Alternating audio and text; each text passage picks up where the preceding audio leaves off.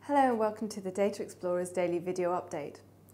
So the introduction of the ebook reader has completely revolutionized the way that we buy and also read books. Amazon has recently reported that their sales of ebooks for their Kindle have now surpassed sales for traditional printed books. So whilst we have a flurry of everybody rushing online suspectedly, we turn to two of the large acquisitions that were announced, or possible acquisitions that were announced last week. The first with Barnes & Noble, Liberty Media surprisingly has made an offer to buy a 70% stake of Barnes & Noble.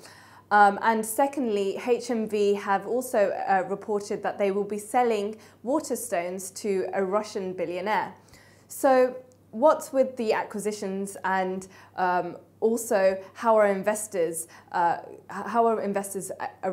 reacting towards this?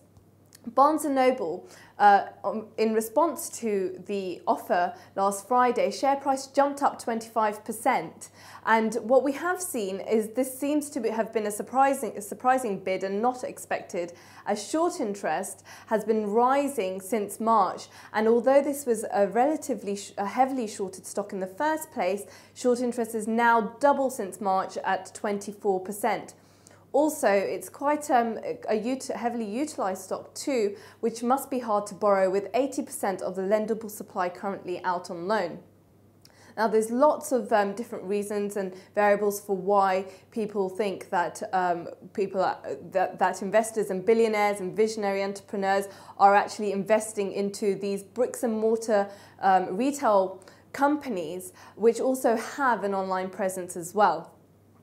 So HMV selling Waterstones, their short interest currently stands at 19%. It has fallen very slightly since the start of the year, down from about 22%, but again heavily shorted, and a very similar situation to Barnes & Noble, with over 70% of the lendable supply currently out on loan.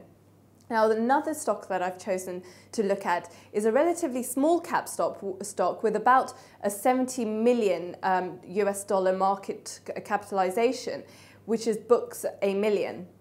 Now, this is generally built on a similar model to Barnes & Noble. They sell books online, but they do have about 200 retail units over the US.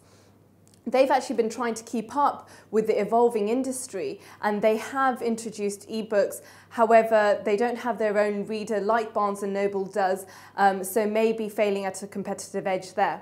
Short interest here has doubled since February and currently stands at 7.5%, and share price has dwindled and currently is trading at annual lows. To read the full report, please go to dataexplorers.com/news. Thank you for listening and have a great day.